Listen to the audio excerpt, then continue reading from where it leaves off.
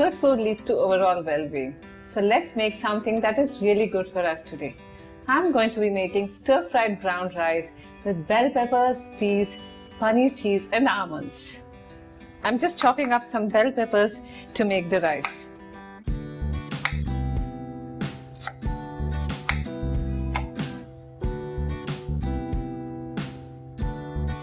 I'm done with my bell peppers and now let's move on to the rice. I have over here some cooked brown basmati rice.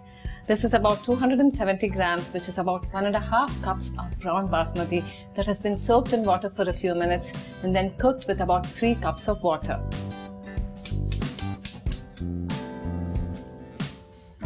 I'm going to put in 3 tablespoons of oil. I like to use sesame oil for this dish. And into this I'm going to put in a teaspoon of yellow asafetida powder. If you have the brown variety of asafetida powder, which is much stronger in flavor, then use about half a teaspoon. Now I'm going to put in a tablespoon of freshly grated ginger,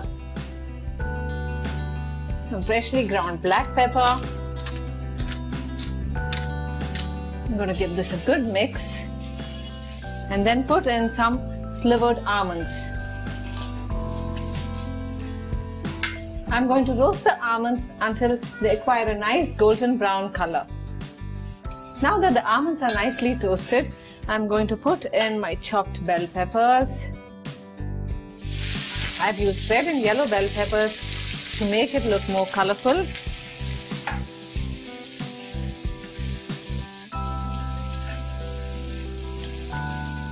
And then I'm going to put in some fresh green peas.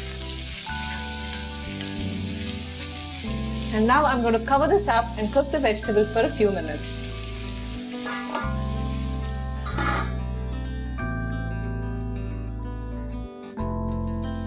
The vegetables are done and now I'm going to mix in the rice.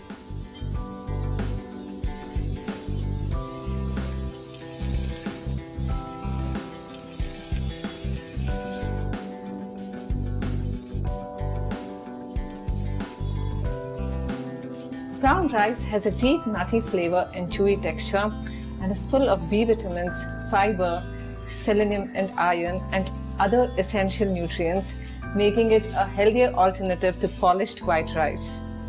Now I'm going to put in 1.5 teaspoons of salt, some cubed paneer pieces.